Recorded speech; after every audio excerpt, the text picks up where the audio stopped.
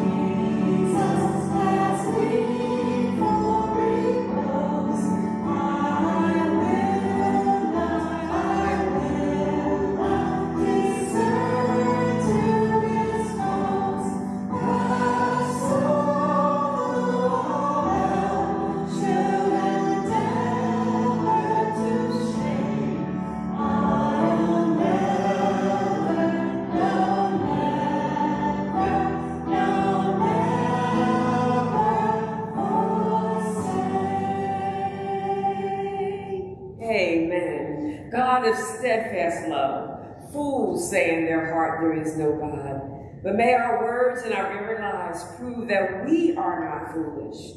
May our faith be as constant as the North Star. And may others know that we are Christians by our love. Amen and amen. You may be seated. Our first scripture lesson this morning comes from the second book of Kings, chapter 4, verses 42 to 44 from the Common English Bible. A man came from Baal Shalisha, bringing the man of God some bread from their early produce, 20 loaves of barley bread and fresh grain from his bag.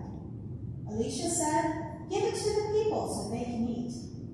His servant said, "How can I feed 100 men with this?"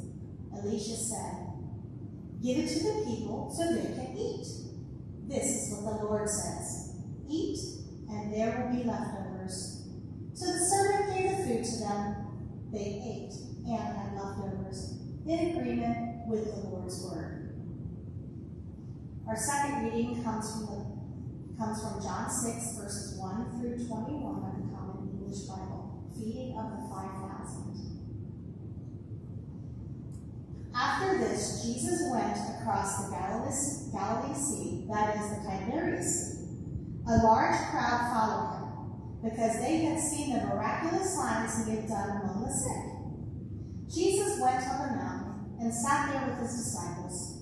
It was nearly time for Passover, the Jewish festival. Jesus looked up and saw a large crowd coming toward him. He asked Philip, "Where will we buy food to feed these people?" Jesus said this to test them, for he already knew what he was going to do. Philip replied, "More than a half-year's salary worth of food wouldn't be enough for each person to have, even a little bit." One of his disciples, Andrew, Simon Peter's brother, said, "A youth here has 5 barley loaves and 2 fish. But what good is that for a crowd like this?" Jesus said, "Have the people sit down. There will be plenty of grass there." They sat down, about 5,000 of them. Then Jesus took the bread. When he had given thanks, he distributed it to those who were sitting there. He did the same thing with the fish, each getting as much as they wanted. When they had plenty to eat, he said to his disciples, "Gather up the leftover pieces so that nothing will be wasted." So they gathered them and filled 12 baskets with the pieces of the 5 barley loaves that had been left over by those who had eaten. When the people saw that he had done a miraculous sign, they said, "This is truly the prophet who is coming into the world." Jesus understood that they were about to come and force him to be their king, so he took refuge again, alone on the mountain. Jesus walks on water. When evening came, Jesus' disciples went down to the lake. They got into a boat and were crossing the lake to Capernaum. It was already dark, and Jesus hadn't come to them yet. The water was getting rough because of a strong wind was blowing. When the wind had driven them out for about 3 or 4 miles, they saw Jesus walking on the water. He was approaching the boat, and they were afraid. He said to them, "I am. Don't be afraid." Then they wanted to take him into the boat, and just then the boat reached the land where they had been headed. The word of God for the people of God. Thanks be to God. Our song of response is Cornerstone.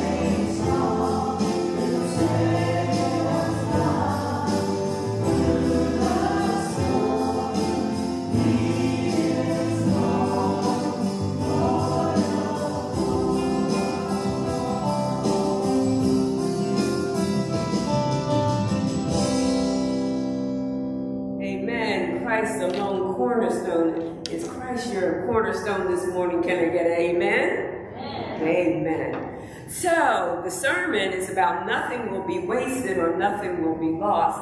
But as I was preparing for this, and I had gotten these responses that talked about the fragment of our lives would not be lost because of God's graciousness, but the text didn't lay me to go there, but I was thinking about that. I was thinking about the fragments of our lives, what it might be to look at our lives in segments, like as a youth going to high school, and where were we? Were the popular kid, or were we the one that if there was team sports, we were the last chosen, or if we went to the dance, we were the wallflower, or were we the popular kid? I'm thinking about the fragments. Were we bullied? And if that were so, if we were somehow alienated in that part, how God could use that for you to be more inclusive, for you to be more sensitive, for you to be more generous. Amen? And so then I'm thinking about young adults. Now, I don't know about you, but my young adult, I did a lot of things that I wouldn't do now. I'm too old to do them, first of all, but some of the things, you know. So, think about your young life. And I don't know how your youth was. If you went to college, you went to work, or, you took off, you traveled, whatever. But think about that span of life until you turned 21. And what happened? Were there things in your life? Did you go to school? Did you finish? Did you go into the service? Were you traumatized if you went in service by, with post-traumatic stress because of what you witnessed as you were in war? I mean, think about that. And maybe if that's your case, then maybe God would have you be a peacemaker, right? Because, or work with folks that are struggling and have post-traumatic stress, and be more understanding. But what about our young adult age? Our young adult age. Did you get married? Maybe not. Did you get divorced? Maybe so. What happened in that fragment of your life? Was it all good? Were there losses? Were there gains? What happened? What fragments could you look at that God could use to enhance your life and for you to become a disciple that lives in abundance because of God's grace? And then there's adult, middle age and senior adult. Well, it's one thing, we're losing, let's see, how can I put this? We don't walk as fast. We might be losing our mobility. Some of us might be losing some of our cognitive functions. Some of us, because our eating habits, might have high blood pressure or diabetes and any myriad of things. Some of us might be recovering from alcoholism. I'm not trying to talk about all the negative things, but I'm saying there are fragments of our life that God can use so that none is lost, that your life is not wasted. Those things that happen can be used for God's glory. Amen. So that's that part of the sermon. Now I'm going to get to where I'm going. All right? Food miracles. Anyone who does not understand biblical miracles of food multiplication have never been to a church potluck. Am I right? Am I right? It does not matter if the church is full of parishioners with too much money to spend or not enough. Churches of all kinds typically have the problem of having too much food rather than not enough. Every church kitchen ought to have plenty of takeout containers for this reason, and a healthy belief in miracles. Can I get an amen? Because we know that's true. How many people have been to church potluck and took some of that food home? Right? We know it's always more than enough. And we always fret over, are we going don't have enough. No, did somebody bring this pie? Did somebody bring this? I don't know. We fret and wring hands, and there's always enough. It is always enough. I remember when I was in Toledo at Collinwood Church, and we were a church that was in decline and not attached to the community, because we were in the city. And so one of the churches closed and gave their building to an alcohol and recovery agency, and they had weekly meals for the community. So our church, because we knew it was small, we just took the 5th Saturday, right? Because there's 4 of them. We just took that. And, and then we would, sometimes there'd be 35, sometimes 45 people to feed. Now, there was some hand-wringing there, right? We always struggle with, do we have enough? We always had enough. Always had enough. Sometimes just enough, so everybody's, and sometimes more than enough. So we've seen those kind of miracles, right? Faith communities experience multiplication miracles all the time, and yet they often find other ways to explain what happened, crediting effective event planning or some other human initiative, right? Whether food is multiplied magically or simply shared, the miracle is, right, that all are fed. And so the story of Elisha's feeding the people demonstrates 2 universal truths. First, that there is suffering and need in this world, and in this case, it's a hunger. The second, that God's blessings are more abundant than we often realize. We see God's abundance in the midst of scarcity. The people eat, and there is food left over. So what this text tells us, as well as the text from John, is that God's abundance is capable of appearing in the midst of our need.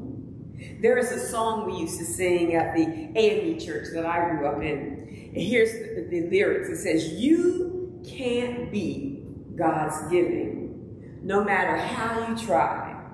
The more you give, the more God gives to you. So just keep on giving, because it's really true that you can't beat God's giving, no matter how you try." Can somebody say amen to that?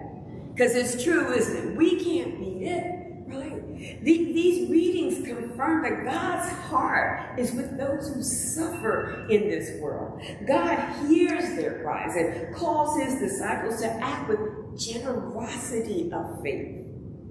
But we may react to all the suffering in the world the same way that Elisha's servant and the disciples of Jesus.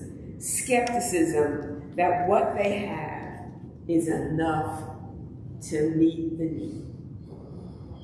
I believe we can look at Jack's closet to see God's abundance at work. Starting with a little funding and a meager supply of clothing and being in the corner in the back of the fellowship hall, Jack's closet has been blessed beyond everyone's expectations. And the blessings continue, don't they?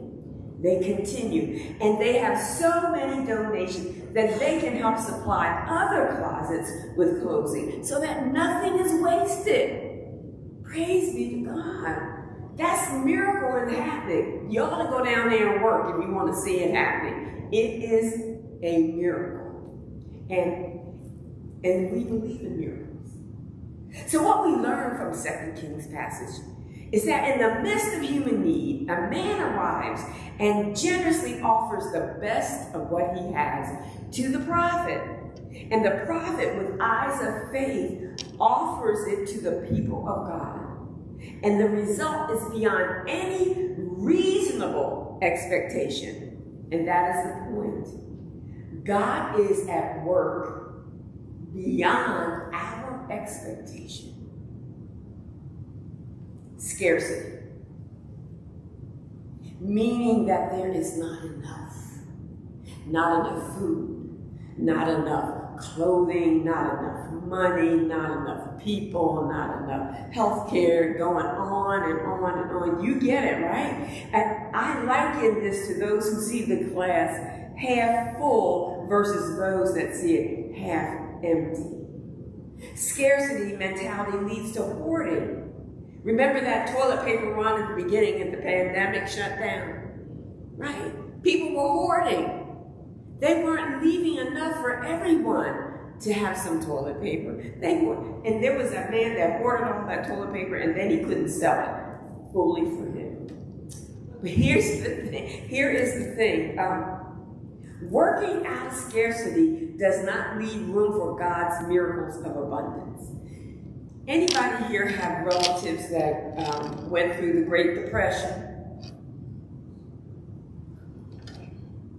Really? Are those the people that saved everything? Right? Why? They went through a Great Depression when there was a scarcity of resources. And so now that there's prosperity, they're still living with a scarcity mentality. I remember my grandmother, bless her heart, she lived and had one dog. One. When she died, we found that she had 25 bags of 25-pound dog food. She had closets, small little pantry closet full of canned goods. She lived through the Depression, right? And so to her, she wanted to make sure she had enough just in case that happened again. Amen. Right? But working out of scarcity does not leave room for God's miracles of abundance. Scarcity mentality is fearful and worrisome. The fears of scarcity and chaos can be neutralized by Jesus, because what does he say? Be not afraid. He says, do not be afraid. I am. Do not be afraid. And how often in Scripture is that phrase given to us? Do not be afraid. Well, will the modern day disciples of Christ be paralyzed by the impossibility of the task? Or will they present what they have, however meager, and have faith that Jesus can make a miracle out of it? Well, Walter Brueggemann introduces us to the notion of the myth of scarcity in the midst of abundance. He observed that the majority of the world's resources pour into the United States, and as we Americans grow more and more wealthy, money has become a narcotic to us. We hardly notice our prosperity or the poverty of so many others. Brueggemann says that we believe more in the myth of scarcity, so we have to get more. Thus, the rich get richer, the poor get poorer, and the middle class is caught in the middle. Now, Jesus transforms his followers' focus on scarcity with an experience of God's abundance and the sufficiency of what they had when they offered it and shared it with the hungry. But I wonder about modern day. I read this, I thought about including it, but I'm going to try to remember it from memory. So one of the scholars said, I wonder what contemporary Christians would do if there were 5,000 people that needed to sit down on their lawn. He said, well, probably the trustees might be concerned about the landscaping.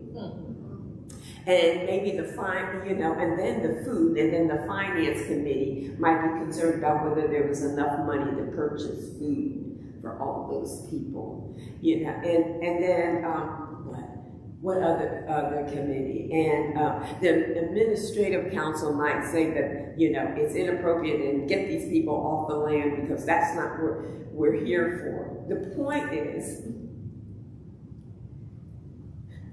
that we don't expect the miracles.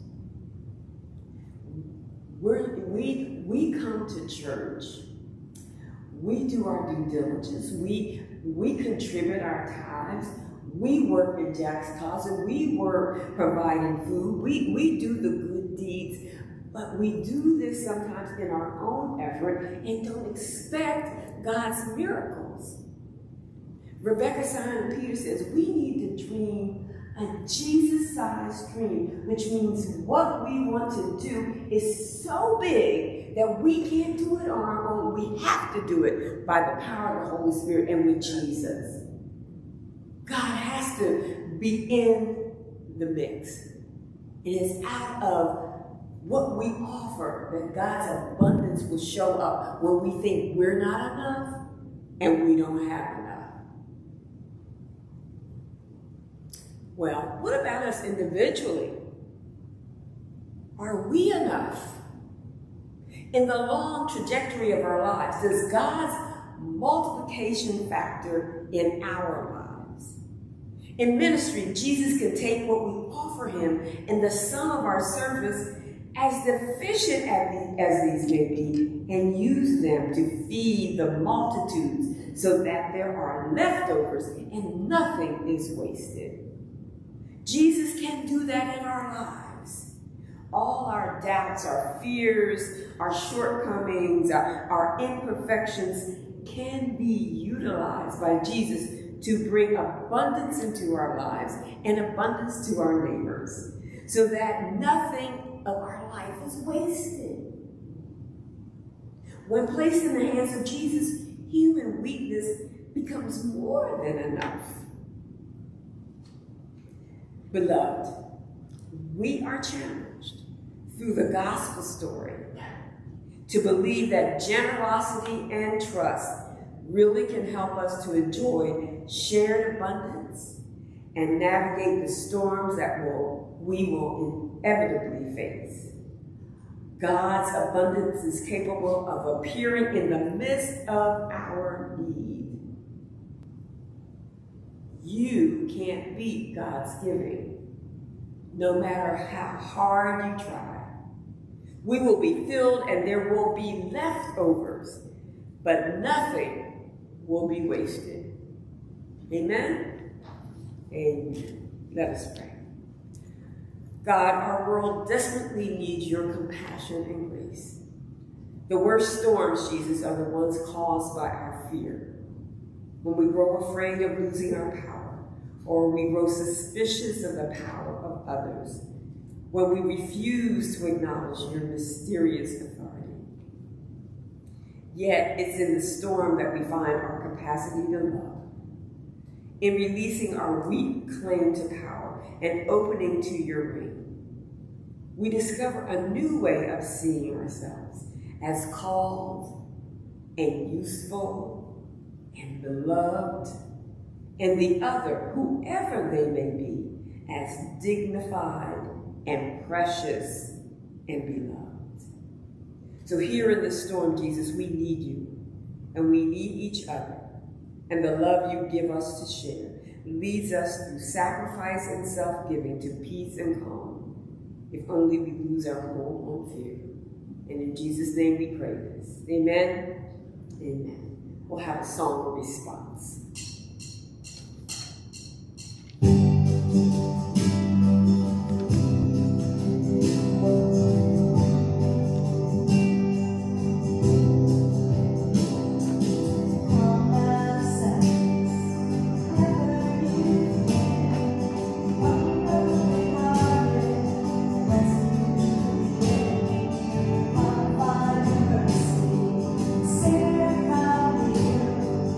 Earth has a sorrow, heaven has you.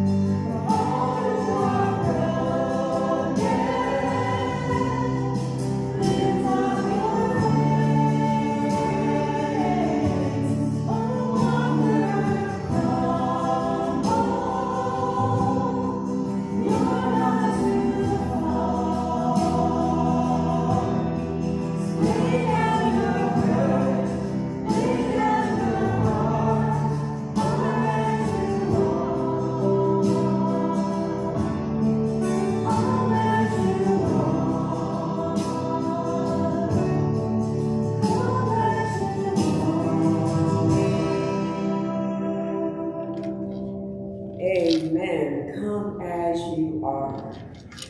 I'd like you to join me in the prayer of confession. God of our hopes and dreams, all right, please join me. God of our hopes and dreams, we are empty and long to be filled.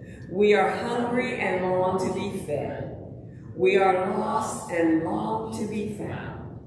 Invite us once more to eat our fill and find our true nourishment in Jesus, the bread of heaven. Just as Jesus gathered up the fragments of the 5 loaves and 2 fish after feeding the 5,000, gather up the pieces of our lives and shelter us in your love. Amen. So God's love has been lavished upon you. It is always there for you, offering healing and hope. So rest in God's love. There is forgiveness in God and a hope that makes us whole. Thanks be to God. Amen. Well, at this time, we have a video from Work of the People. It's Your One Wild and Precious Life.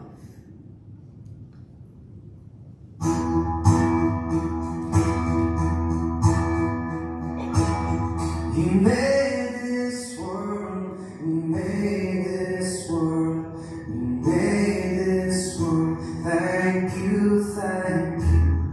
You gave me life, you gave me life, you gave me life. Thank you, thank you.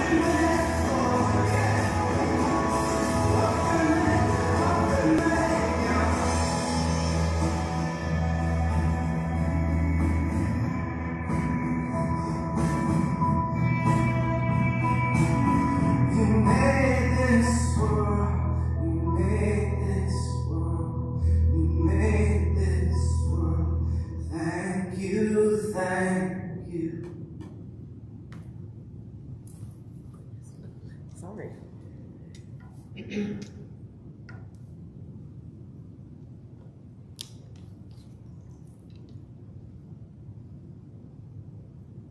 We now have the invitation to communion.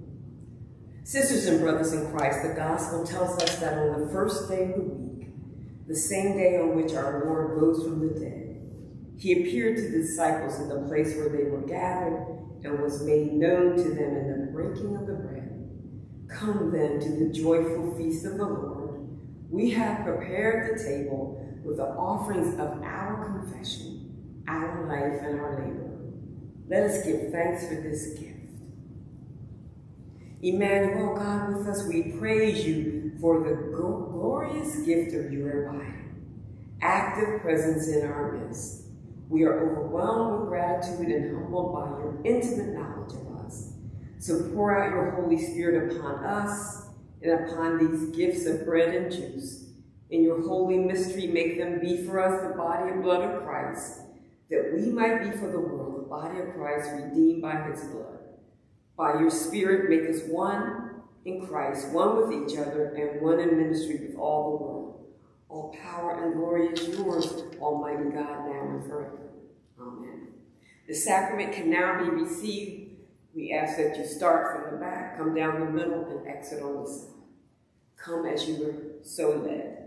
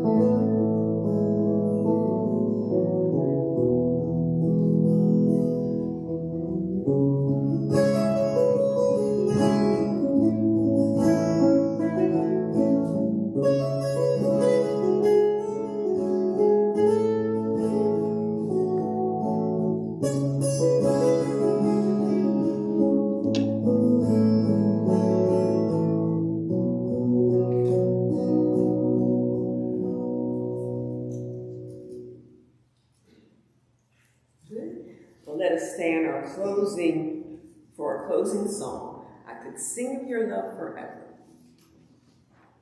Stand as you're able.